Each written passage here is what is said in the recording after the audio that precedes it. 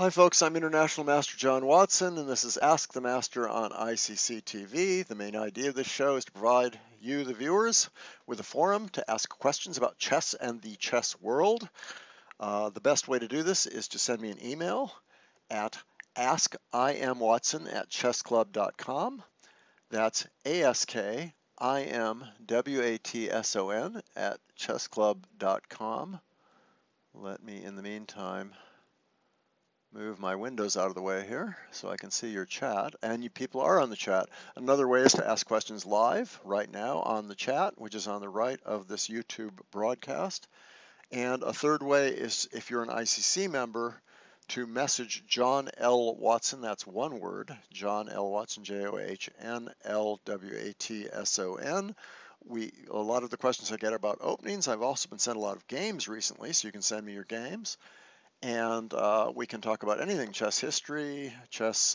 Speaking of chess history, I just noticed just a couple hours ago that on the FIDE rating list, the average rating of the top 10 players is now infinitesimally over 2,800. So isn't that astonishing? A 2,800 average top 10 players, and that's scary. Where was I? So you can ask about chess strategy, how to improve, all kinds of other things. I can't get to all the questions that I get, but I want to have as many as I can so I can pick and choose among them. A lot of times I get tied down with the chat and don't get to everything. But a lot of these questions, even if you've asked them and I said, well, I'll try to get to that next week, I'll try to get to. I keep them all, and I've got them all there, and I pretty much answer them all, but I just don't get to them. So that means I will get to them eventually, even if it's 4 weeks later or whatever. So just keep listening, and you'll probably get your question answered eventually. Now let me see. What do I have here? I have the chat. Let me see. There's some technical things maybe to answer first.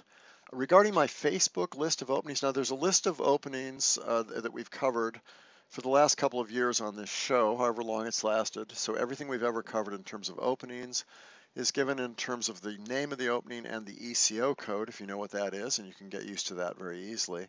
On my Facebook page at John L. Watson, and this time it's 3 words, John L as in lion, Watson, 3 words.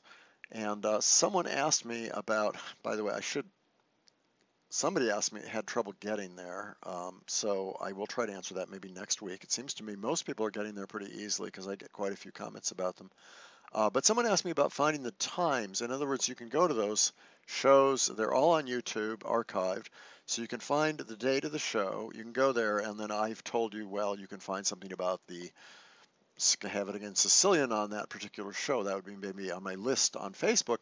The problem is that where does that appear on the show? And the way to find that out, now he wanted me to put times for all of the openings. That's getting a little bit exotic and time consuming. So the easy way to do that is hold down the left mouse key. So get to the show on YouTube, the one with the date that I've given, and then hold down the left mouse key and start playing the show, and then roll, as you hold down the key, scroll over to the right, and you'll see pictures of everything that's up on the screen. So you'll see all the positions because the positions are up there in the background, and you can just scroll over. It goes really quickly. You can find your position probably within 5 to 15 seconds, maybe slightly more, but just scroll over, and at the point, and when you see the position appearing of that opening, then just stop, and you can start the tape at that point and see what I had to say. Okay, so I hope that was self-evident. If not, maybe listen to it again and practice it a little bit. But if you go to the shows on YouTube, the archived shows, and scroll along, you can find out what positions appeared.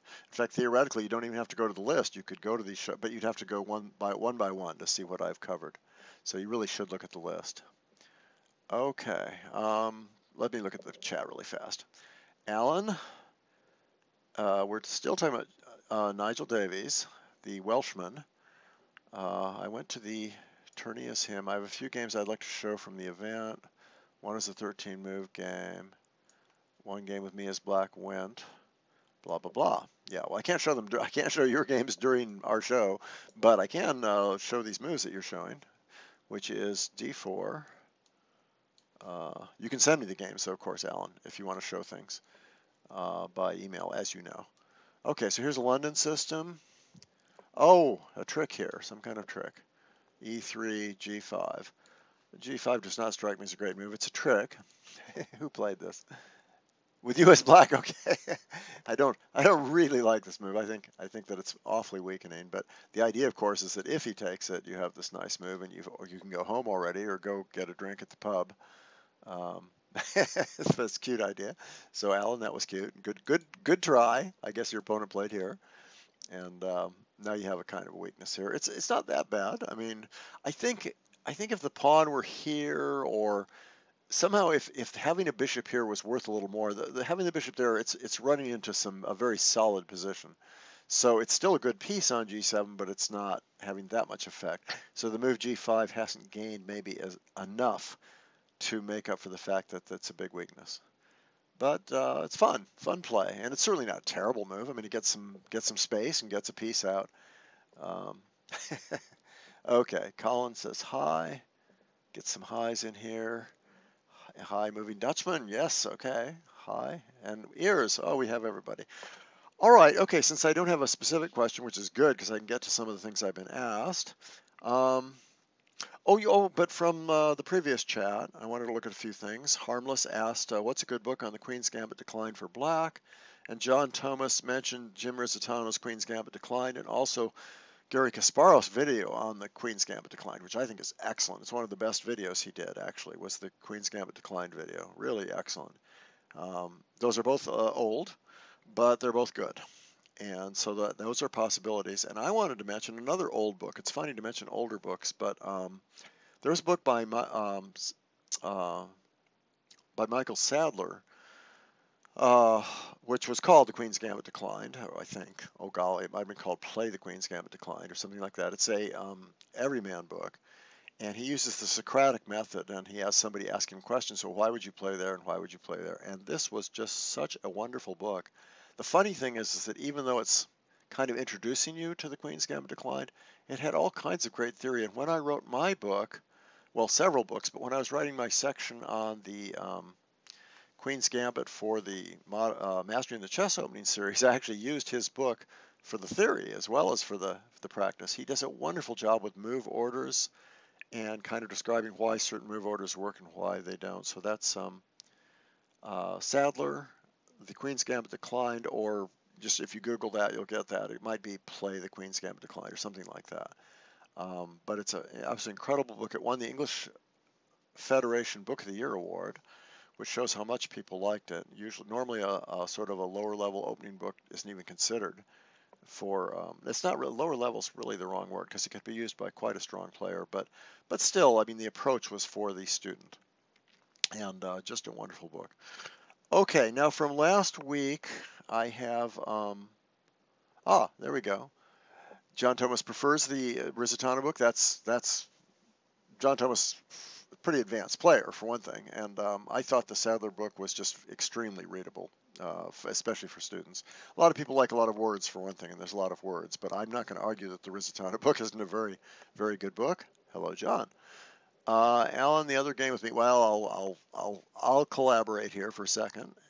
Alan gets credit for getting on the chat early and preparing all this great stuff. Okay, so he says there's another game in the tournament he was just in. This is called the English Defense, by the way, for black. We've talked about it just a little bit. D3. That's kind of a concession. It means that white feels he really hasn't gotten anything special out of the opening. C5 is a pretty good answer. There are other ways to meet this, actually. G3, knight C6. This is all playable for both sides. Bishop G2, D6. Oh, he's playing sort of the solid way as black. There's ways to play more dynamically as black. Knight E2 is more natural. It's what more people play, knight E2. This is just small points. Knight F6, E5. Yeah, question mark, exclam is right. It doesn't look right to me at all. I don't like the looks of it. But he makes a mistake. He plays pawn takes. I don't understand why he wouldn't play knight takes, or even what white's point is exactly. Is knight takes a good move? Yeah, I mean, it's just a pawn, isn't it? Because the knight can't take because of bishop takes, and then this check won't do any good. So, um, yeah, I don't know what's going on here. Looks just bad. Um, but black doesn't play that. Black plays here, which looks like a mistake because of knight takes. Um, maybe. I mean, actually, black's very solid here with queens, rook c8 and queen c7. Queen c7 is even with tempo. It should really be okay here. I guess bishop f4 would be the idea, or takes in bishop f4. Wow. Yeah, I don't think this is very dangerous because even if bishop f4 here, now normally e5 would be a strange move because the bishop takes, but the queen's retaking with check. So this is actually working out very nicely for black. So he wouldn't be able to play bishop f4. He'd probably have to just castle, and then of course, the problem with a position like this is black controls d4, and he's doing okay in development. It's not like black's that far behind in development. So black's bound to be at least equal here, probably maybe even a little better. Well, probably just equal because his bishop isn't that good. Um, but it's harmless. So white hasn't achieved much. Okay, so this is not the end of the world. I don't know what. Let me see what happened in the game. Queen c8 double question mark. Oh, because of queen a4. Yeah, because queen a4. Uh-oh, there goes a piece. Uh, bishop d6 captures. Castles. You'd think he'd try queen d7 to pin the knight, but anyway. Castles. What did white play? Bishop f4 exclam question mark. Well, there's no threat here at all. You could just castle, for example. Yeah, I don't understand this. This is just a piece. White's a piece ahead for really nothing here. But he tries this bizarre move, which doesn't look that bad. I assume e5. Well, no, he took it in 97. Well, anyway, we're seeing some not quite high quality chess being played here, particularly by black. So, although white also, e5 was kind of a weak move too. Oh, Alan, it's your game. Here I am insulting it. Yeah, the e5 move is just too ambitious, as you noticed, but after queen c8, you had him going, didn't you? From then on, you played perfectly. And you must have been very happy when he played bishop f4. Terrific. All right, okay. So, well, you had fun anyway. Did he resign? I hope he resigned. Um, sorry, Alan, I didn't mean to insult your game, but that, well, not a high quality game, you have to admit, but especially by black. And watch out with a move like e5 because you can be just a pawn down for nothing. That's not really worth it if you're playing someone good. Do your checks, captures, forcing moves. I mean, if you looked at knight e5, you wouldn't have played that move, right?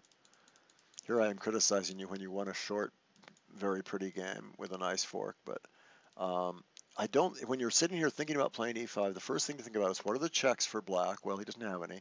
What are the captures? And you might look at takes and think, well, I can play knight takes e5. And although black's fine there, but at least it's a game. It's an interesting game. And but then you have to look at your other capture. Look at all the captures, and the other capture would have been knight takes, and you probably would have given up at this point. I mean, you look at a few other things. You look at queen a4 check, and you look at taking and hope there's a miracle. But anyway, good. Remember, before you make your move, check the obvious captures and all that. And then after that, it was a lot of fun for you. Okay, going with the g5, another theme. All right, we'll do that. I'll never get to the questions, of course, if I'm not careful. But it's more fun doing the chat, isn't it? Okay, e6, g3, g5. Oh my God. Yeah, I mean, it's vaguely playable. You have the idea of playing like, maybe you can get bishop e7 and h5, h4 in. Rapport-like g5 variation. Yeah. I played I played a line like this at a tournament against a master and barely, it was worse all game and finally drew. Um, seems better than it first appears. Ideas. Okay, so the idea is to play h5, h4. And for example, if he plays, let's say he plays, I don't know, let's say he plays here, and you play here, the natural move is here, blocking h5, h4, but then you have bishop e7. I don't know if you have it immediately, but it's certainly an idea, right? And then if the knight, well, the knight can't even move, can it? But even if the knight could retreat, you'd have h5, h4. So that's kind of a theme in a position like that. So what should white do? Well, there's always h3, unfortunately. And the problem then is that when you play h5, trying to play for h4, you need another tempo. You got to play bishop here before you can play g4. In other words, if he played some natural move like this, attacking here, g4 isn't going to work because after it takes, you can't take back because of rook takes rook. Common theme. Yeah, it's good to know these kinds of things. So you'd have to go slow and defend that, which is not much fun. Yikes. Maybe h5 was just a bad move. I think I'm not saying chess philosopher that this is that h5 is the best move. Maybe black has well, black must have a better idea because now white's just way ahead in development and black still can't play g4. Okay, so what that means is my h5 move was a blunder, but what should black do? Hmm. Problem is if he just develops, you've got this move with tempo here, and you have to play h6 probably. You don't want to block off your own bishop. See, this is attacked twice, everybody. I hope I'm not going too fast. And has to be defended, and that's a very negative move because it blocks off your own bishop. It also exposes your king. Got even indirect problems with that. So h6. Well, this is not the end of the world for black, but he's behind in development, and he's got weaknesses. Moving your kingside pawns early like this can be a little dangerous long term. Usually you only do that if you're going to gain the two bishops by force or maybe somehow force a compromise, win some time on the king side. And here you haven't really gained any time. So, white's a little better. Now, black can play a position like this. Not the end of the world. It's just chess. You certainly don't resign, that's for sure. Just playing a game. But I don't think most good players would be real happy with this because they haven't gained much by playing h5 and h6. Anyway, interesting question. Alan was white. Yeah, no, I knew Alan was white, and Alan made that bad move e5, but everything else went really well, right?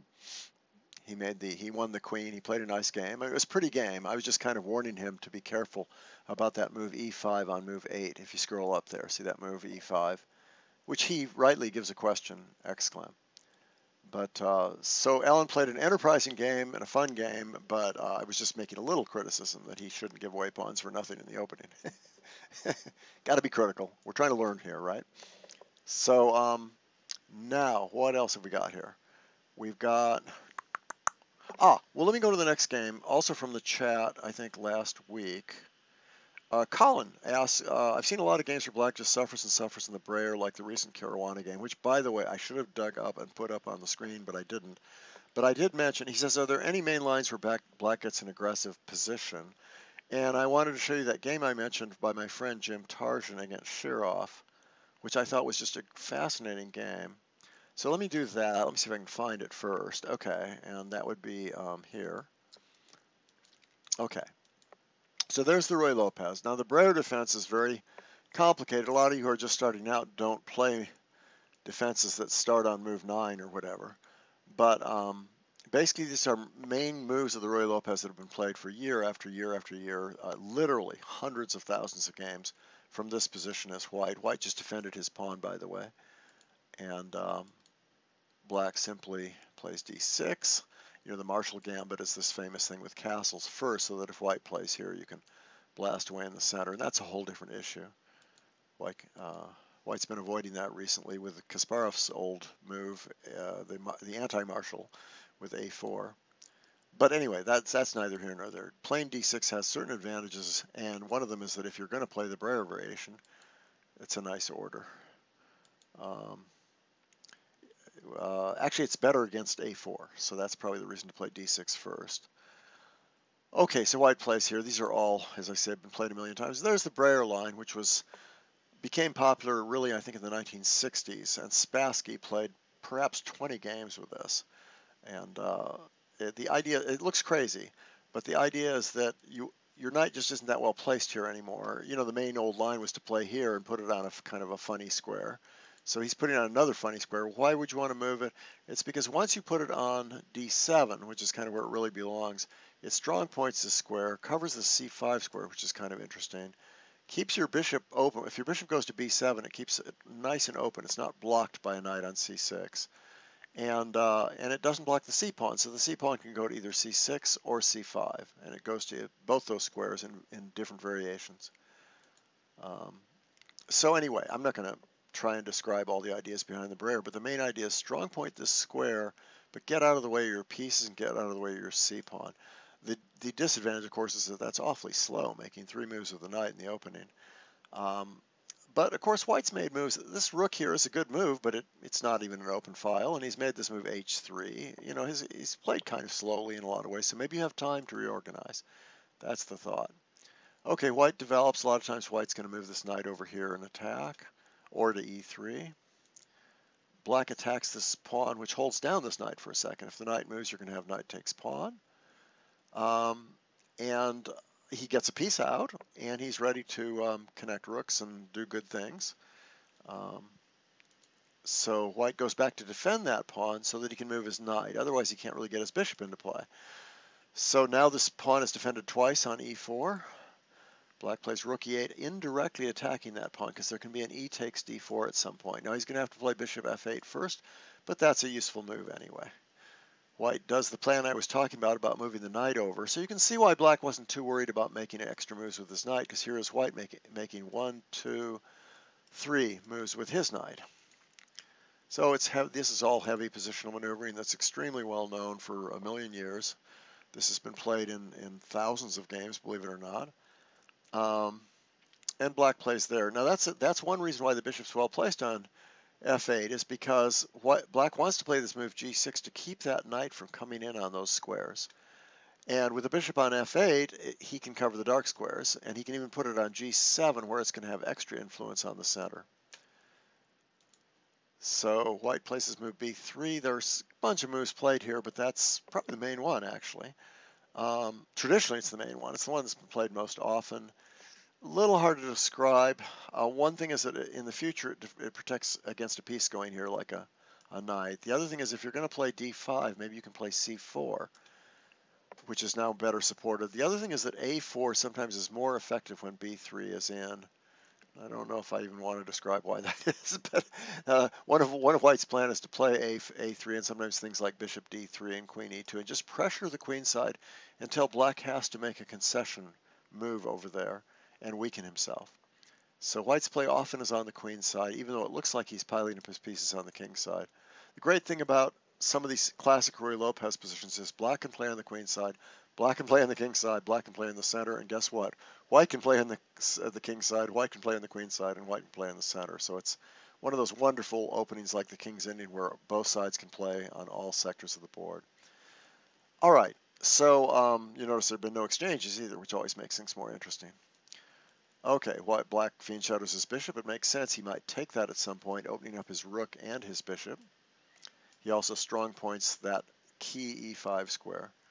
And white commits dramatically. I found 446 games from this position, and the interesting thing is this position wasn't really arrived at, well, at least in Megabase, until 1960, which is fairly late, but that's right when the Breyer was becoming popular. And the other interesting thing is you asked about aggression by black, and what are some aggressive lines, and it's interesting that this line, which has been played constantly, is still played all the time. Contains a lot of aggressive potential, and the first game I could find with it was with Michael Tal as black. So that's kind of fun that we have Tal as black, who's an aggressive player, and that already indicates that maybe there are aggressive potential in this position. All right, anytime you have all the pieces left on the board and there's an imbalanced pawn structure, you've usually got aggressive potential. And that's the great thing about the Breyer. And Spassky, one of the most aggressive players of his time, played the Breyer, as I say, obsessively, played it all the time. So you know that there are aggressive ideas. Now, there are variations recently like that you can still be aggressive against, but how am I going to say this? Some players are trying to play more solidly as black. They have aggressive options, but they're trying to, remember, a lot of the very top players are trying to draw as black, or they're very happy with a draw as black. So they're willing to play slow moves and very solid moves. Maybe they want to open it up later as white, but their first goal is to get a very solid game. So you may be under the impression that black has a defensive position in the Breyer, but I think sometimes he gets that defensive position intentionally, even though he had options. Oh, by the way, this move rook c8, for years everybody played knight b6 here. That was just almost automatic. And knight b6 has a couple points, which have to do with breaking up the center with c6, covering a4 and c4, and sometimes sacrificing on that square, as we'll see. Okay, so Jim Tarjan, who is playing Shirov here. Shirov is white. And by the way, Shirov has played, I don't know how many games I found, 15 games or so as white. probably more in the Breyer, and he's also played the Breyer as black, and Shirov is an ultra-aggressive player.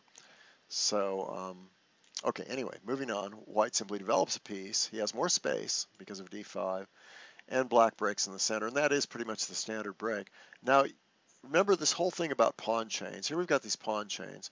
White hasn't really even considered yet playing c4, c5 against black's pawn chain, or f4, which would attack the front of the pawn chain. Now, there are many games in which white actually does play f4 against the Breyer, but this is not one of them.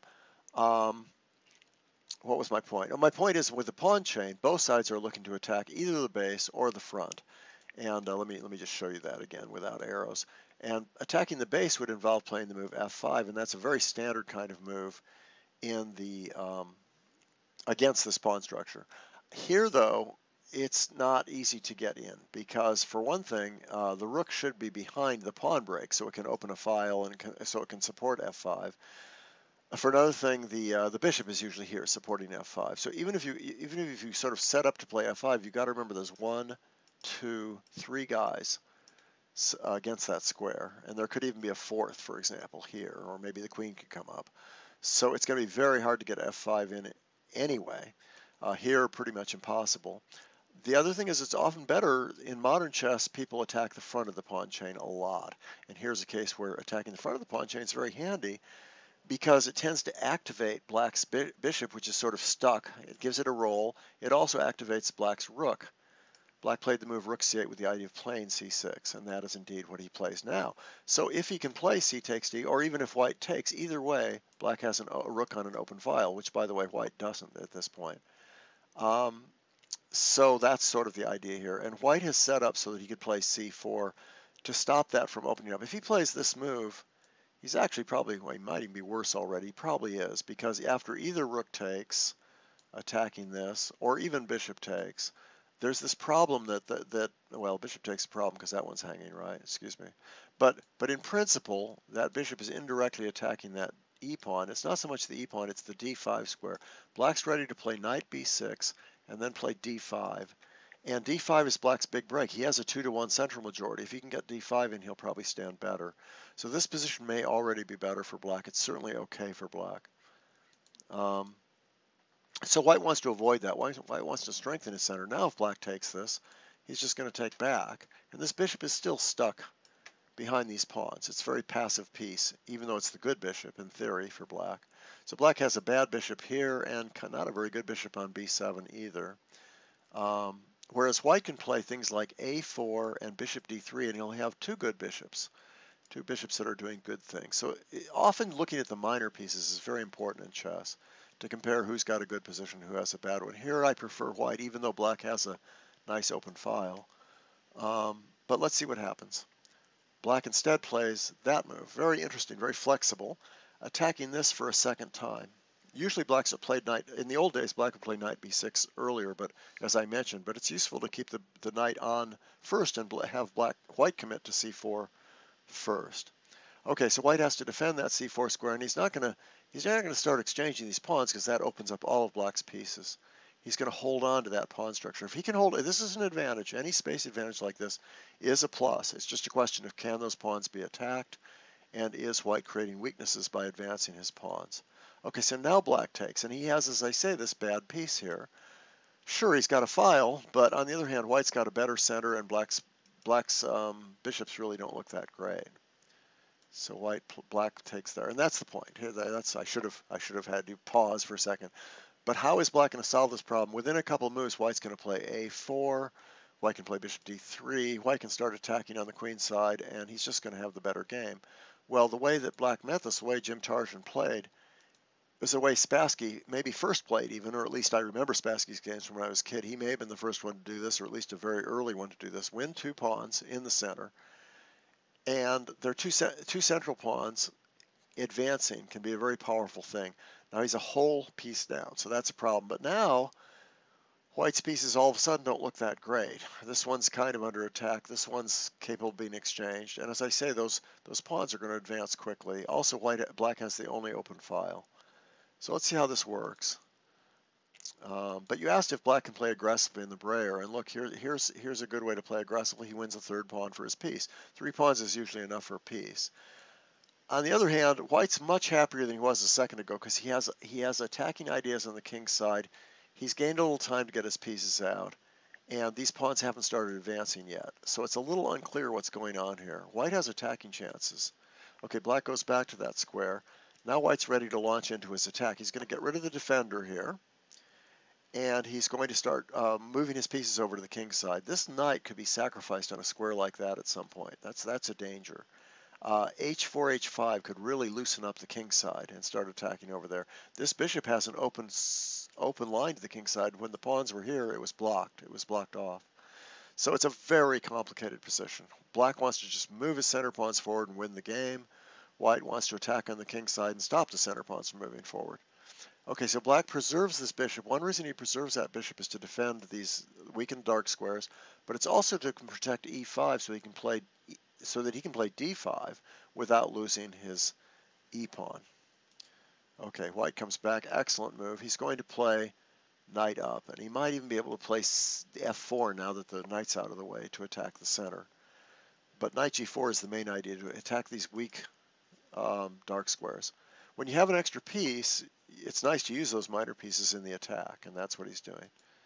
Okay, black anchors this down. I don't think objectively that was the best move, but we're not going to worry about technicalities. It's a good move. He probably should have played d5 right away. Just move those pawns as fast as possible.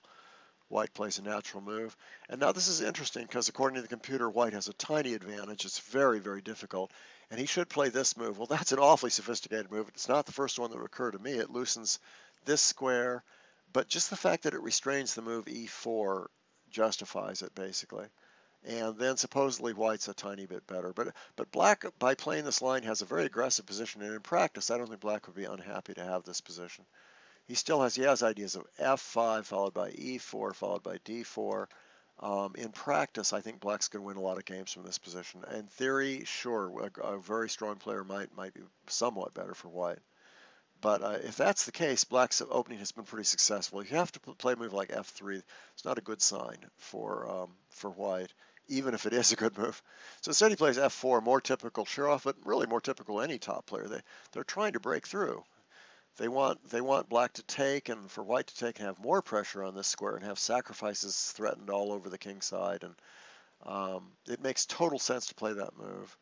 But it turns out that this position is not so easy to break through. I think white was counting on this move f5. He kind of has to count on that because black could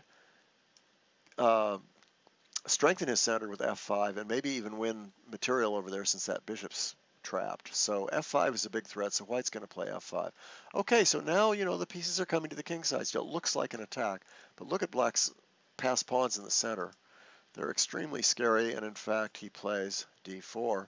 Okay, so what have we got here? A wonderful double-edged position between two grandmasters, and, they've played a wonderful, wonderful game so far already, and now it gets even more complicated. White plays there. He's got to keep things moving. And once the queen moves, he wants to get in on these squares. Knight h6 check can be a big check because the king has to move. And then we have these things like rook f1 attacking this way. This is a really fun game. Okay, black played there. It turns out, I think that's a mistake. It's actually a fairly serious mistake. It turns out that black was better if he played this move, even though it cuts off his own bishop. Because everything else is going well. If he can block off the kingside attack, it turns out his other pieces are so strong with d3, maybe e3, maybe queen coming to d4 or d5.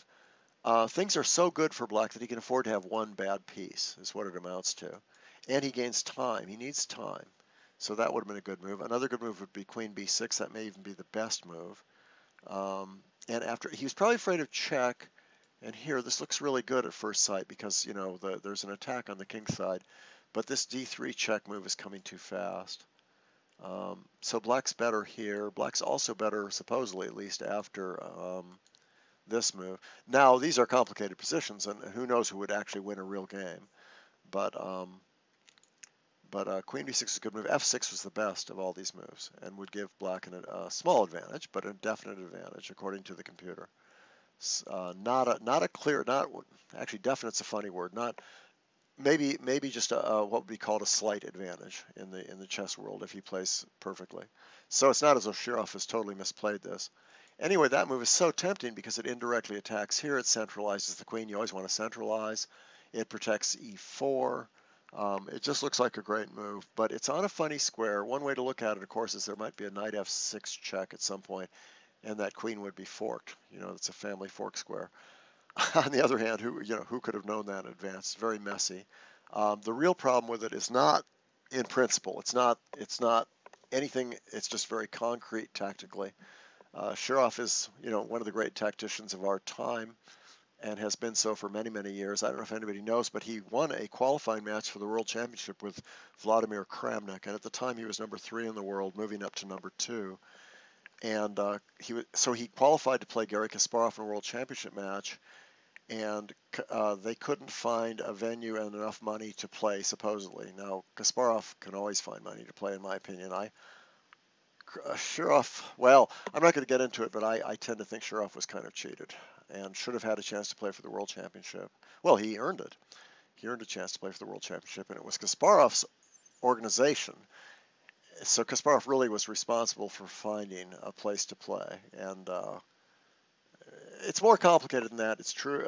I could go into a lot of detail. There was a point where they could have played, and Shirov actually didn't like the conditions for under which he would have to play. But so, you can argue it various ways. But anyway, he's a wonderful, wonderful attacking player. And indeed, Jim fell into this attack, which really looks kind of silly. It's amazing that this move works at all. But here's why it works. It's because after that, and here, just captures multiple times. And the reason this works is because the pawn on b4 is hanging. That is not something you see naturally or normally. In other words, after this move, what we get, well, there's different ways to do it, but the best way of all to do it is play rook here first, cutting off, guess what, the king from getting over here. And after the queen moves, it can't move to a dark square. So maybe it moves here, and then you have this knight h6 check move. You have an even more beautiful move here, which Shirov would have found in an instant, which is this check. Giving up the rook, then this check. Now, if king up, it doesn't help because check. You have to go to f8 eventually. So whether you go there immediately or not is not that important. You eventually have to go here, and then this amazing, stupid little move, and there's no way to stop checkmate. So, it's really a beautiful combination. It's not the kind of thing human beings like you or me would normally see. But because it's too weird, you're not really looking at that square. And at any rate, maybe with enough time we'd find it, and maybe with enough time Jim would have seen it in advance. But by now they're in such complications that he didn't see this. So what actually happens here? Jim did something else and kept playing, but it didn't really matter. Well, now it's all over. This is attacked, and he takes that way. He could take with the rook too, and Jim resigns because the king's too exposed. This is just all over. Wonderful game, and shows some of Black's potential for aggression. And there are so many wonderful games with Black aggressing in the Breyer that I think you're going to be okay. Now, one question might be, with current theory, if White plays certain lines, are you going to be able to get an aggressive position? My impression, just glancing over stuff, and I have to admit I don't know for sure because these very top 2800 players may know how to keep everything under control so well that White can get a little pressure and Black doesn't have any counterplay. I don't see that happening. It doesn't seem to be happening. It seems like Black always has decent options and the Breyer is doing quite well. Okay, that was a long one. We do that, don't we? We get off the subject a little bit, or I end up taking too much time, but I hope you enjoyed that game. I thought it was a beautiful game and shows how wonderful that, not just that opening, but these players are. All right. Let me see if I have any new chat questions. The game lasted 20 minutes and I didn't win a single game. After that, I drew a few. It was the first game. Anyway, fun anyway. Asking us a question after telling us the answer is really unique. Well, sorry about that. I'm not, I can believe, there you go, it's a trick. Just trying to see. Okay. Yeah, yeah. Actually, there are times when I sort of rush ahead and think, "Gee, I wish I'd slow down and asked everybody what was going on first." All right, what are we doing here? Let me show you the next game or the next question. Also from last week, I think. Oh, here's a question from Colin McCaffrey, who sent me two very good questions. He says, I have a question about the 4A3 QID line. Let me show you what that is. EX percentage 55. All right, this is what the Queen's Indian, when he says QID, that's the Queen's Indian defense. This is the Queen's Indian. Now remember, that's the famous Nimzo Indian there. So white often tries to avoid that by playing this move. And then if black wants to, he can play this move, and that's called the Queen's Indian defense, which is what Nimzovich himself played. And great players have played for many, many years and are still playing all the time. A lot of you grew up with Karpov, who was a big Queen's Indian player. But actually, for a while there, just about everybody in the world was a Queen's Indian player. So I don't know if I need to limit it to him. Well, what's the question? Okay, I know that this line, it's this move, A3, which looks really silly, but prevents bishop b4, and has some other good points, but its main point is to prevent bishop b4, get your knight here.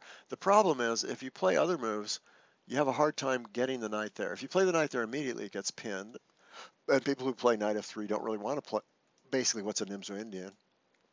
And how else do you get your pieces out? If you play this move, what happens eventually is there's usually a bishop b4 check move. You could even do it right away. And the point is the knight doesn't really want to go here. It wants to go here, where it really controls these critical central squares. You know, there's a big battle over e4 and d5. So one way to get the knight to c3 is just brute force. Just say, well, I'm white, so I can afford one slow move, just to get my piece on an ideal square. And I played this for years and years as white. In fact, I had some really pretty wins. I was tempted to show you one of my pretty wins, but then I thought that's not really what I'm being asked, so I shouldn't do that. As he says, as I understand it, he used to secure relatively safe positions without the counterplay caused by bishop b4. However, then Kasparov, that's Petrosian. This line used to be played by Petrosian, he said. However, then Kasparov came along and implemented a different approach where he used a3 to cook off some really enterprising aggressive chess. Two of the most famous games from the early Kasparov era were from these Queen's Indian lines. Beautiful games. I was hoping you could go over the difference in approach, how Kasparov changed the feel of the opening.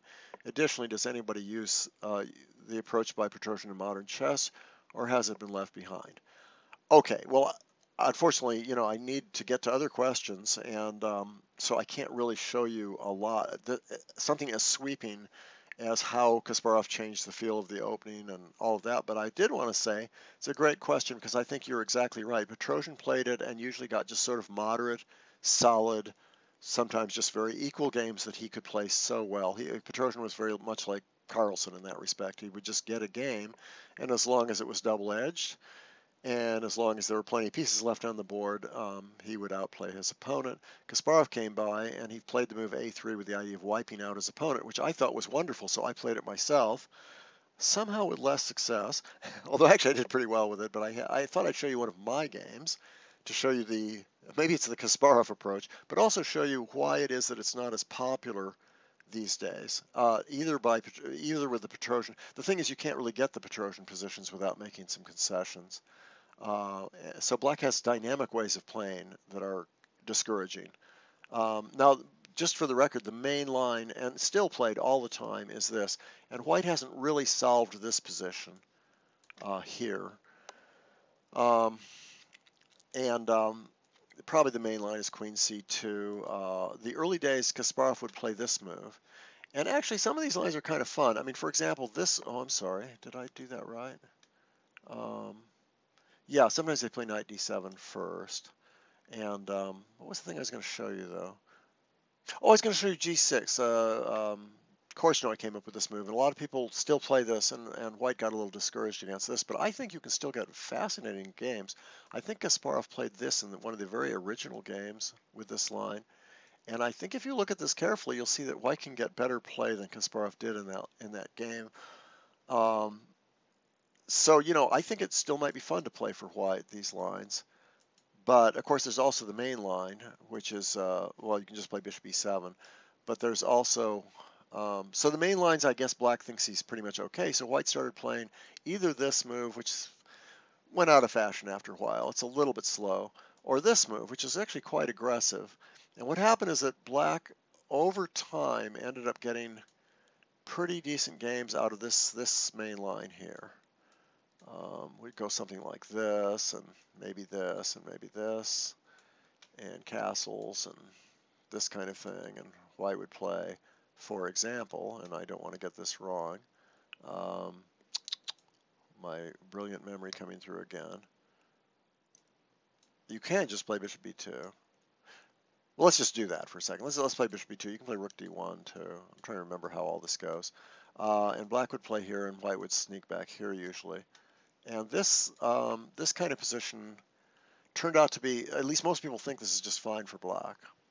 So that discouraged white because it's hard to figure out how to put your pieces in good, strong attacking positions once you've gotten to a position sort of more or less like this, or this even.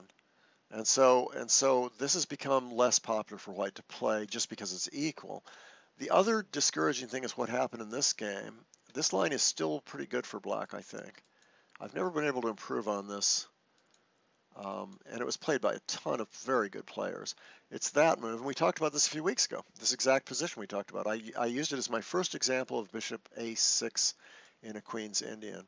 And I tried to explain why it is that white thinks he has to play that move, Queen c2, which is what I played. I was white in this game against Walter Brown, who was U.S. champion 6 times and a really strong international player. At one point, one of the, well, leading player in the world, actually. One of the leading players. Not top 5, but way up there. What's my point here? Oh, yeah, and I tried to explain the other day why, and you might want to go back to this to see why it is that moves like b3 and knight d2 and Queen a4 are not particularly desirable here, but this pawn is attacked, and e3 is weird too because then you aren't going to get your bishop on the long diagonal, and you've stopped any chance of getting e4 in. So I played Queen c2. This was a fairly new theory at the time, and I played there. Now this looks just good. What on earth is black doing? He's wasted a whole tempo. And white got the move he wanted to get in, and guess what? I got e4 coming. Isn't this wonderful? But the problem with playing queen c2, as I mentioned the other day, is that after c5, the queen's not behind that anymore. If you could move your queen back and get one extra free move in, you could play d5, and you'd have a wonderful game because you're blocking off that bishop, and you're going to follow it with e4. And that's just a wonderful game. But with the queen on c2, you can't do that without losing a pawn. He just takes twice, and it turns out that these various checks and things just don't do any good. For example, this looks like it wins a piece, but it doesn't because of that. So then you're stuck with finding a secondary plan, and since I was playing the Kasparov way of playing the Queen's Indian, maybe if I played it today, I'd just play that, which is a safe, fairly equal move. It's messy, but it's probably about equal. It's very, very complicated, but it also cuts off your bishop. It's not an attacking move, it's a positional move. I played the move that was, thought to be best at the time, I guess. I didn't know the theory well enough. I was fairly new to d4 when I was playing this stuff. And because I used to play e4 and c4 for years. I wasn't much of a d4 player.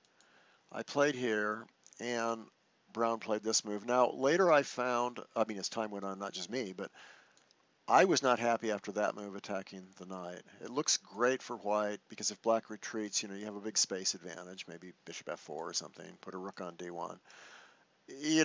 Maybe black's almost equal, but it's fun to play for white. The problem is that black can give up the bishop pair. Now, usually it's bad to give up the bishop pair early in the game. But this position is actually okay for black, and it's even not a kind of position I wanted to play for white. Knight d4 is a big move, so usually white's going to play here, and black could even play knight d4 anyway. But I think you just move the queen, and so black should probably play here. And just to show you now, knight g4 is an idea. So white's going to play here to stop knight g4.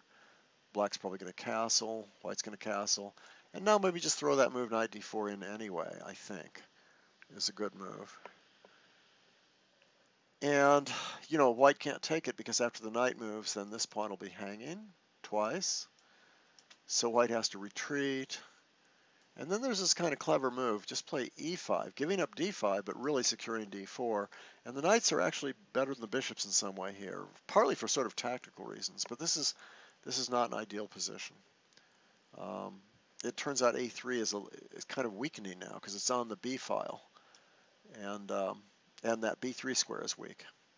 So I'm just saying black's much better. It's probably still roughly equal, but it's not something I wanted to play.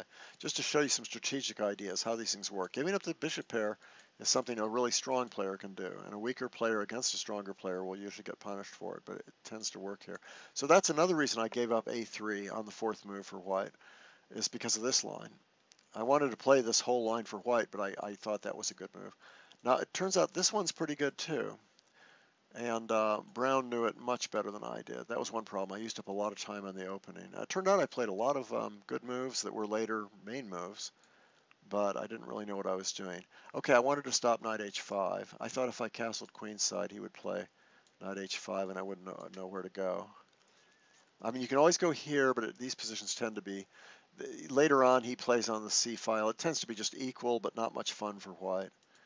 So I want to go the other way. So I played here, and he castled. And this position, it turns out, it was played a lot of times. I don't think I even knew that this position existed at the time. I certainly didn't know what happened next. He played this, which turned out to be the main move by far. And I played, because of e5 happening, basically. For example, if he takes here, you play here, and the knight has to move, and it can't go to any other square, so it has to go there. And then you play bishop here, and you're threatening h7. And guess what? You're also threatening f2. So you have a really nice advantage here. You got an attack on the king side. So at least I saw that, but what I didn't realize, okay, so after that he really is threatening bishop takes. And I looked at a lot of ways to defend it, and I didn't really like any of them. I didn't like any options here, really. I looked at ways of attacking, and I didn't like those very much. So finally I decided I could just play there. And that is indeed the move that was discovered later as the best move, but I was worried about f5, f4 ideas. And I remember this game. I just took too long.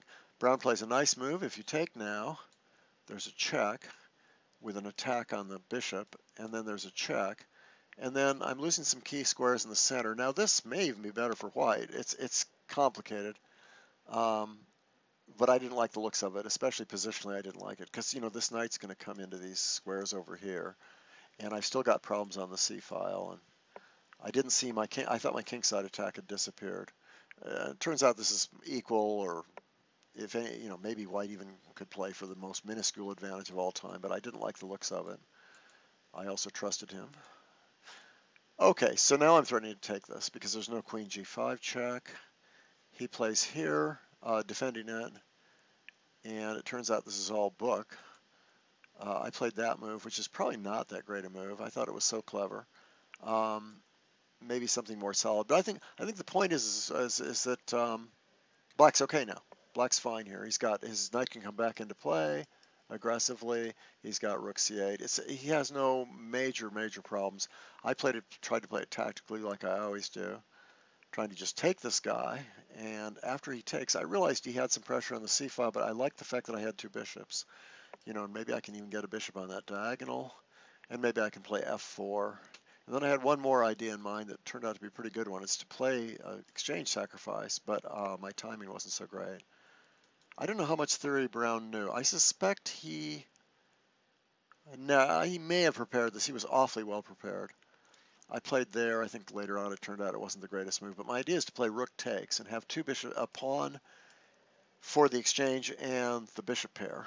And I also wanted to hit a7, but he very smartly just ignored me, counterattacking here. And I pinned it because I didn't want to play passively. I think this is just too passive. I need the move f4 to undermine the center. So I pinned it. And all these were good moves, but they just took me too long. He made a very brave move, an excellent move, typical Walter Brown. He didn't, no compromise. Really good move. Otherwise, I think he really was worse in this position, but that's an excellent counterattacking move in the center. Notice that if he can take this, he's also defending his bishop again, so he's got more things to do. He also gets rid of his backward pawn, and it's just an excellent move. So it doesn't look like an excellent move at first because you're going to take that at some point. I counterattacked immediately with f4. I think that's a good move, getting in my usual time pressure. It turns out maybe this is just a better move, believe it or not. But it's not easy to play. You're trying to play an aggressive attacking game, and instead you're playing these kind of, you play a slow move like that, especially against Walter Brown, an attacking player. It's just hard to do. It's probably objectively best. I'm to try to break things down. He plays that, another exclamation point move. He put this in his best games, actually, his book of his favorite games. Um, and I have to admit, he kept surprising me. That was a surprise move, too. I played here. Um, I think he actually kind of liked that move. He thought it was a reasonable move, but it's objectively not best. Objectively, I should play takes and then just take here. And he can play slowly now because that thing's not going anywhere, but it's an even game. And instead I went for the gusto, and he played as I expected. Now I'm threatening to win a whole piece, which would be just winning the game. So he played as I expected. He counterattacks here. If I take that, he takes here, and he has a great game. And I had expected that, but I was playing for this move. Now I have a pawn for the exchange, like I said I wanted. And I thought I had a pretty good attack. I've got the idea of taking here with two passed pawns on the queen side. But he played here with the outpost. That didn't really worry me. I think at this point I started realizing, though, that I hadn't calculated properly, or that I just overestimated this position. I played, let me see. Sorry. I wanted to see if there was a note here. Whoa, something's wrong here. Where's my note here? Anyway, I took the second pawn and got my passed pawns, and he played here. Thinking about coming here in some lines, also just leaving himself free to connect rooks. That's the main idea, is to connect rooks. I played there to stop this move, also kind of discourage that move. I don't remember what else I was doing, but I was doing something. He doubled. I got out of the way. The funny thing is the computer says these are all best moves. It's amazing. I think that's a coincidence more than anything else. For some reason, that's the only move that the computer says equalizes. And here, I just thought I could play a variety of moves, and it turned out I really couldn't. I ended up playing the best move, which is that. Hard to say. It defends this. It's hard to describe this exactly, but if he takes it, of course, I have a kingside attack. But if he doesn't take it, I'm really ready to start moving these pawns. These are very dangerous pawns. And so he does play that move, which is the best move. He's trying to drive me away where he can win key pawns like these with tempo. If he can get that g2 pawn, he's not only attacking my rook, but he's attacking my king. And I play here. Turns out that's the most accurate move. I couldn't believe it. Let me see. He plays there. And I take, yeah, so knight g3 was actually a mistake, but we're both getting in. Oh, Brown was always in time trouble, by the way, but I seem to have matched him in this game. Very bad idea. He's a brilliant time trouble player, and I'm one of the worst ever. So I'm actually probably winning here, but I played inaccurately. I should simply play here, but I just didn't see. I thought he had such a counterattack here, and that this check wouldn't mean anything. But it turns out this check is extremely strong, and I won't go into the details there, but it all works out. How does this go? I was afraid of him getting this kind of thing going. Oh yeah, I remember now. I was afraid of queen e1 and rook c1. And it just turns out I get to his king faster than he gets to mine, but I need some weird little trick, and I didn't see it. So I played this, which turns out to be just a losing move. I was in a lot of time trouble. If he had to move the rook, I'd be winning, but he just plays there. I was like, whoops. I messed that one up, because if I play here now, he plays here, and he checkmates me. Simple, right? But I was panicking, I think, or something. And I have to play here, therefore, but unfortunately he's still threatening checkmate. And I don't know. I think things get worse and worse. I have to take with the king. And he plays that nice move, just what looks like a defensive move, but in fact he's one material, and he's threatening this, and he's threatening that, and all of a sudden I've run out of moves. So this doesn't last very long. Oh, now he's mating me.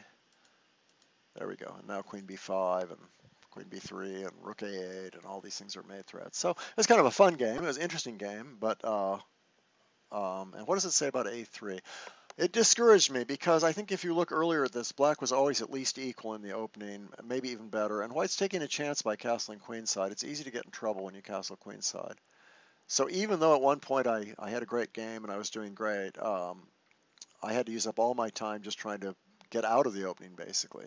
And in the end, I got alienated by this line in general. There were just too many answers that seemed to be pretty reasonable.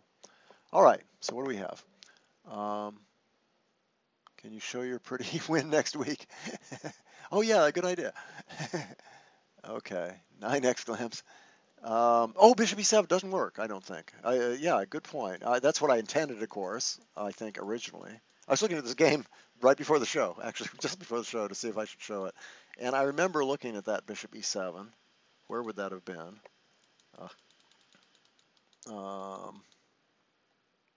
Maybe roughly around here. Oh, yeah. It looks good, doesn't it? But I think knight f2. Oh, d3. Yes, d3. Yeah, and I saw this at the last minute. Typical Brown. He probably saw it 6 moves ago. It's just awful. This position is much worse than it looks. I mean, you might say, well, I have my choice of rooks, but it just doesn't really matter. I don't know if you remember, we looked at it after the game. I mean, maybe a line like this white can survive, but he's not better anymore for sure. I think black's better. And I looked at it right before the game, and I put the engine on. I don't remember what it said. I think it just said if white plays perfectly, he's slightly better, but he has to play perfectly. So, I mean, black's slightly better. Yeah, so I saw that and tried to do the queen b6 instead. I assume that's the bishop e7 you were talking about. Okay. C5. Oh, he did it again in the event played in Norway. Yeah. Tomek asked me last week, and I wasn't actually going to answer it this week. I was going to wait another week. I told you I get too many questions. He asked me about this advanced variation, whether he should play the move c5. You know, Yermolinsky on ICC, if you're an ICC member, I think he gave a multi-part lecture on this c5 move, which he played for years. And I know he played it against in the Zonal, the FIDE World Championship match against Kinderman, and he actually lost, but he has defended this and shows how to play it. I used to think you could play something really clever against this involving transposing to a sort of an advanced French with queen g4 or something, but the normal move, by the way, is this, I should say. It's hard to do anything else because at this point, because you're getting a French where this bishop is going to come out in front of the pawn chain if you aren't careful. I mean, for example, you really don't want something like probably this, I think. Don't guarantee that's true, but maybe you could play something else first. Yeah, no, probably this. Most people don't want to play this line. It's an advance, especially if white plays slowly. He wouldn't. White would take this, but if he plays slowly, you have a standard advanced French with the bishop out in front of this pawn chain, and that's almost got to be okay or better for black. So to avoid that, what white does is he takes. He says, hey, you've moved that pawn twice. I'll clear out the center. I'll win the d4 square, and I'll just play chess. And I know in Huska's book, she recommends playing this, and I spent a lot of time looking at these moves. And a lot of people still play this. Other people have decided you don't have to play that way. You can play, I guess, knight c6 first. I'm sorry. What's my memory here? It's knight c6 first. And then see what white does, because white's traditional setup here has been to put his bishop here and a pawn here, maybe even bishop d4 sometimes. So by playing knight c6 first, I guess you try to get him to commit to not playing f4. You try to get him to commit to playing that first. And now, by the way, bishop g4 probably isn't so good, and it's for some tricky reason that I can't remember. Or maybe it is good. Maybe it's a reasonable move. Oh, maybe he hangs onto his pawn. Yeah, I think maybe something like this. And you got to be really careful that after bishop d3 and b4, suddenly that pawn is protected. Anyway, those are details. But yes, you can play c5, and people are playing it fairly often. And I'm glad to hear it was played in Norway. Who played it? You might want to say who played it.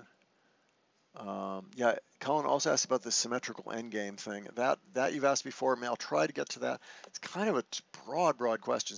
He's asking, what about when you get to the endgame and you've got these three against these three?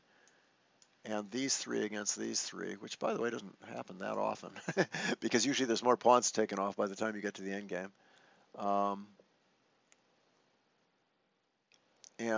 Yeah, it's a great question, and there's a lot to be said about those endings, but I think I need to, it'd be a huge answer. I'll try and take one more look at it, Colin, and try and prepare something or other. Botvinnik Tal, 3 games. There you go. That's right. Black gave it up after a bad loss. I think the current theory is that Black's okay, but needs to know what he's doing. So what John Thomas is saying is that in the Botvinnik Tal match, this happened. Actually, Tal would be white in this line, and then Tal switched to Botvinnik switched back to the normal line against Tal. The Caro-Kann was an inspired choice by Botvinnik because Tal was sort of uncomfortable. Now he played it in the first match, and Tal played the one ingenious, famous game where he allows doubled f pawns. But I think just with some care, it's an opening that you can't really get tremendous attacking chances against. And that's what Botvinnik counted on, was Tal's predilection for big attacking games. What do you think about Huska's book? Seems nice from this lowly perspective. I always liked Huska's book a lot. I think some of the lines have gone a little out of date, and so people are using other lines. And there's been a bunch of stuff since then. Also, there's another. Who's the Caro-Kann book? Well, Dreyev writes a lot about the Caro-Kann. I can't remember if he has a whole book on it. He has DVDs on it. Somebody else might want to pitch in here. I liked Huska's book. It was really instructive and just fun. I had her on the interview show for ICC. You can go back and listen to that interview. What was I going to say about the book? Oh, one good thing it did is it showed all those wonderful B5 ideas, which Petrosian used to play actually. Positional pawn sacrifices to get the light squares on the queen side. You could get that book just for that reason alone, and those examples alone, and you would understand so much more about what the Caro-Kann is about or how much fun it can be if you just looked at those chapters. So basically, I'm very positive about it. I think the specific lines aren't working as well. Her whole main line with castles king side instead of queen side is still being played, but it's being played, I think, with a different order. I think some of the lines she recommended got into some trouble. But she does recommend the C5 line, absolutely, against the advance. Great questions.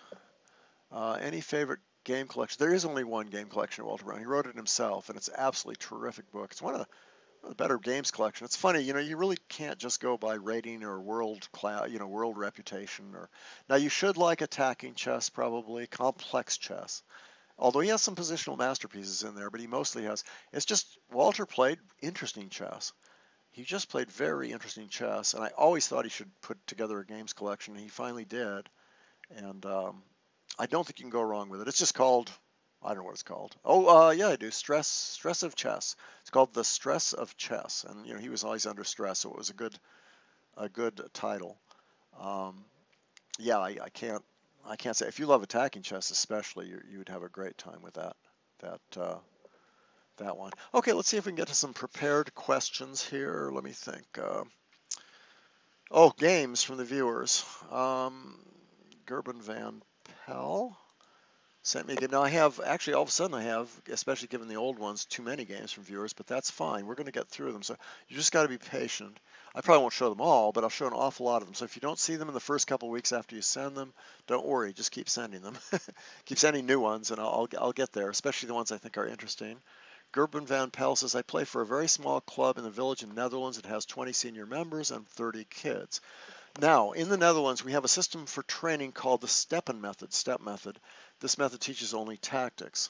I didn't know that was quite true, but I know John Hartman wrote a review of the step method. I think there's 6 volumes or 5 volumes, maybe 5 volumes, and they're translated into English too. And he was teaching it with his kids. I think it's a really fun, interesting system. I don't know that much about it. I haven't used it myself. He says, Gerben says, just so you guys know about this, step 1 is mostly checkmate in 1 or 2, pins and double attack, and it goes to 6. Okay, so it goes to 6, where it's pretty deep things like good versus bad bishop. We also teach them the golden opening rules and some very basic openings. We tell them to learn openings at home because it takes a lot of time.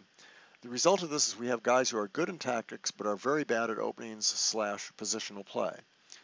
How do you feel about this? Is this good or bad? And do you know a fast and effective way to train openings? Well, the last part, do you know a fast or effective way to train openings? I can answer easily, no. There is no fast or effective way.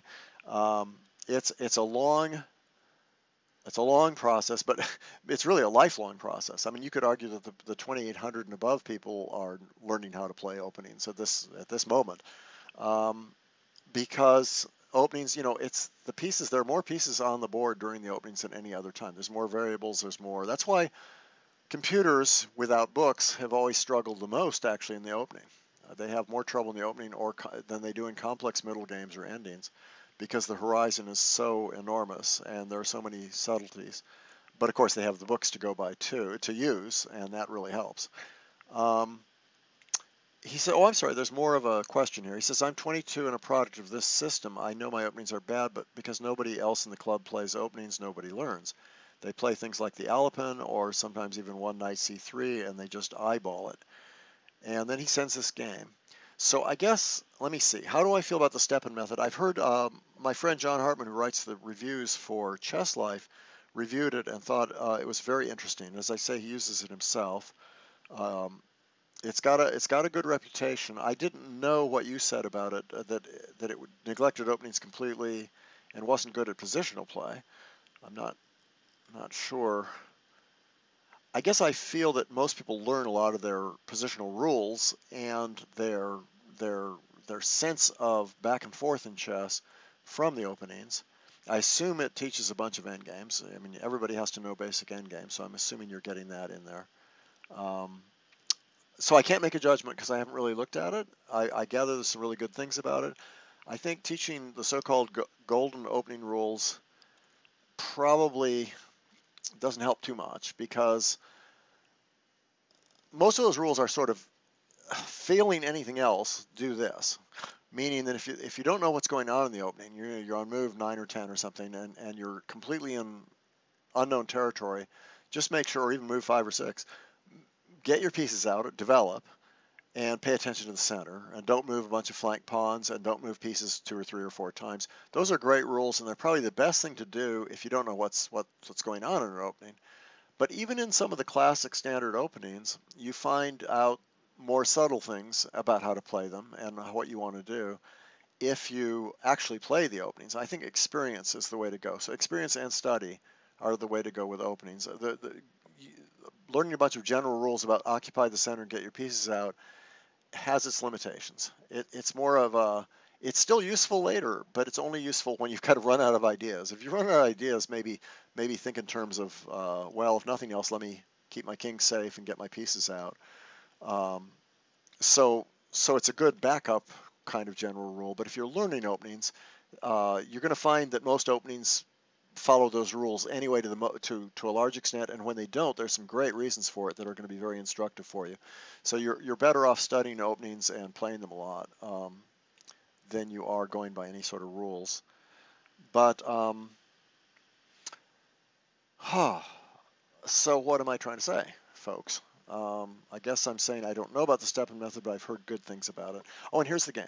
Okay, let's do the game. How are we doing for time here? Oh, gee. Well, I spent a long time on my game against Brown, I guess. Hopefully you enjoyed it. Brown was a fantastic player and played fun games like that. We played some great games. I beat him a couple times. It turned out my record against him I looked at afterwards. It was pretty bad. But I beat him in positional games, as it turned out. I don't think I ever beat him in a tactical game. But a couple English openings and one King's Indian I actually beat him in. But my overall record was pretty bad. Just very, very strong player. Why am I mentioning that? Okay, so this is the game, and I ought to probably talk about it a little bit, shouldn't I? Okay, well, I guess I figure these moves are just getting pieces out and not doing that much. Let me start over again though. This H5 move is kind of crazy. The idea is to play H4 at some point. I think he mentions that he was watching Simon Williams DVDs where the guy always plays H5, so that's reasonable enough, I guess. It's hard to get H4 in, though, I think is the problem, which means that maybe it's not such a great move. But now White should respond, for example, by playing H3 now, And then if he takes it and plays h4, you can play g4. And then this pawn is actually a little bit weak. White has space. White has ideas of g5 or bishop g5. And you wouldn't stand that well. The way the game went, let me show you that. He got h4 in. And that's different. Now this rook is going to be active, and it's actually a little hard for White to figure out how to respond to that. White makes a good move. He stops h3, and he wins the bishop pair. But he does so at the cost of weaknesses. Now this is an active piece, and the g3 pawn is kind of weak, and White's probably going to have to go queenside because his kingside's really exposed. So I think Black has just equalized this game, which he probably shouldn't have done having played h5. Okay, not that important. So let's just keep making moves. Both sides are just getting their pieces out. I think he mentioned that he thought queen a5 was good after white castled, and he's absolutely right. That's Gerben, because it supports b5, b4, and this can be weak, and it makes a lot of sense. And White played d4, which is a funny looking move because it opens now the c file. But it frees White's pieces to some extent. It's not bad. And that bishop is sort of defending this way. The problem is that that's an isolated pawn now. So one way Black could play this very simply is just to take this. And then there's a bunch of moves. Probably the easiest is just go here. You can also think about putting a knight there very early on. That's going to be a strong idea. Maybe not right away. It's a little early to do that, I guess. So probably here first. But think about this kind of maneuver. And White's going to be left with a bad bishop, and Black's going to have that beautiful outpost, which is characteristic of the Sicilian defense. And we have a Sicilian defense structure now. So Black didn't play that. Black played there, probably to stop queen b5 or knight b5, and maybe support b5, b4, right? Not a bad move. And White played this awful move, which makes his bishop even worse and is awfully slow. I mean, White should be doing useful things here. Maybe just get that bishop out of the way. Black plays rook c8, and once again he could simply just take that and win the dark squares. Let me just repeat that. The reason this is good is the dark squares there's no dark square bishop to protect these squares now, and that's an outpost square, so you'll never get rid of a piece there. He can put a knight there, a bishop there, a queen there, a rook there, and they're all good pieces. Whereas White doesn't have an outpost like that. Look at the position for a second. Where are White's outposts? He doesn't have one here anywhere along this rank. See, that's the difference. Well, I mean, there could be one there, but you'll never get there. For one thing, you can't support it with that bishop. And this bishop's cut off. So just positionally, this is very good for Black. Although because White has more development, it's not the end of the world, but it's just not very good. Now White makes a really poor move because he gets attacked. And now again, you just, take this guy and you have a tremendous game. Maybe now this move would be good. It just looks like a good move, but it doesn't really matter. Black's much better. So he plays here. White tries to keep attacking a little bit. Black comes over attacking the queen, which by the way is sort of running out of squares. The queen should move here. And I don't remember why that is. Oh, just because where it moved, it was even more exposed, which is here. And that's really an awful move. One thing is just this move is practically winning. It's just a tremendous move, right? The queen's trapped. So White would have to maybe try this move or something. But this is just awful. I mean, if nothing else, you can just take this and then take this, and it's just not good. So, but Black played here first, and White took, and Black took back, which was kind of clever, actually. It's kind of a neat move, because if he takes here right away, and White goes there, there's this threat here, and that's getting very awkward, because knight d5 is going to be moved really soon, too. It's kind of an interesting idea. Anyway, the main idea here is he's hoping that White will retreat this, and then that queen's still trapped. Now, this is still maybe playable for White with a clever move like that, but at least he's getting his piece back, and he's got some attack going. I mean, what would happen? Something like this. Now something threatening checkmate, and I don't know what would happen here, but it's a complicated game. So that was kind of neat, playing there. And that's Gerben's move, a really clever move, nice little move. White played here, which makes a lot of sense. I think it'd be easier probably to play this move. I think that'd be the right way to do it. Try to drive that rook off that file. And then if black takes, you just take back. And now you're attacking here and here, and it looks very, very good for white. But he played here, moved the king, not necessarily terrible. And black took, and according to Gerben, I guess white resigned here. No, I'm sorry, black resigned. Whoops. Oh, he took, but he also resigned. He just got disgusted with his position with knight d5 coming and queen takes d4. At least that's how I interpreted what he said. But this is the end of the game, and I guess the idea is he thought after that, well, this is just, I'm doomed, because queen takes and knight d5 and everything else. But it's not that easy. Black could make a clever little move like that, and then if white takes it, he's risking a lot here, because there's a big counterattack involving knight c4, queen b4, maybe bishop g7 at some point. I think, white could take it, but he's got to defend well.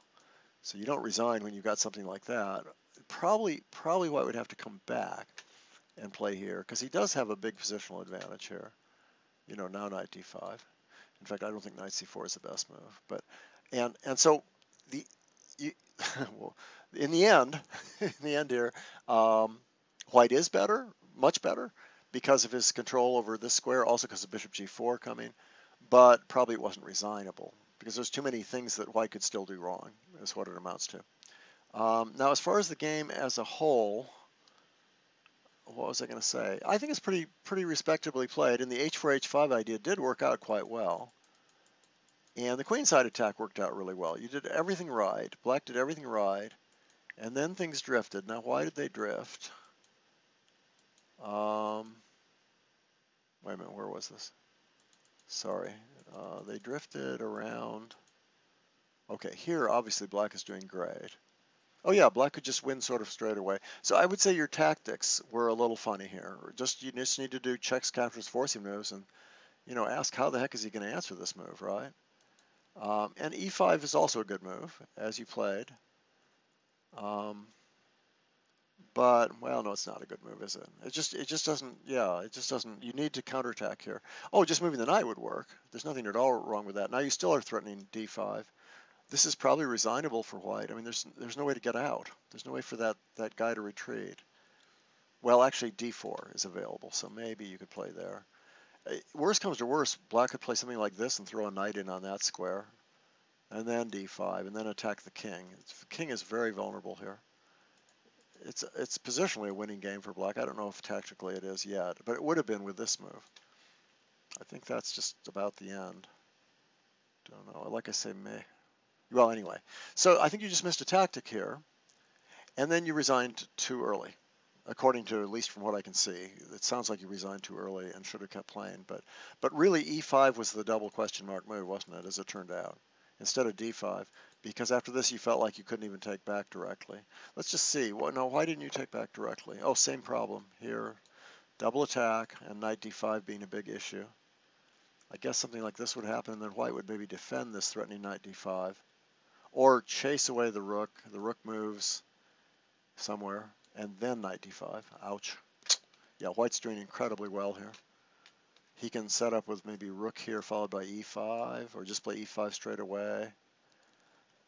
Yeah, so we're very unhappy here. This is winning for white, this particular one. So you were right to play g takes f. That was kind of a clever move. So black did some clever things here. It's just you kind of miscalculated with the e5 move.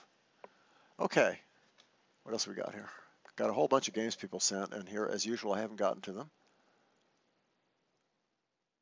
Oh, didn't know that. Sorry, Per Eric. I didn't realize there was a 2015. Maybe I did notice that, but I don't have it. Probably. I mean, I would guess it'd be excellent. The first one was so good to begin with that, and she certainly knows how to keep up with theory. So my guess is you're talking about a very good book. I haven't specifically seen it. Peter Wells spent a bit of time on it in his book. Yes, he did. Peter Wells had a great, excellent book. Tal says he expected the Caro in his prep. It may be, but yeah, what do you think, John? I don't think he did that great a job in the second match of preparing for the Caro. Didn't seem to me didn't play it positionally very well. Colin Craig, any favorite game collections of Walter Brown? Yeah, we already got that one. Sorry. Yeah, okay, no more comments. And I've burned up a ton of time. I'll show another game maybe 2 games next week. I was thinking also, guys, as a possibility, maybe 3 games or more.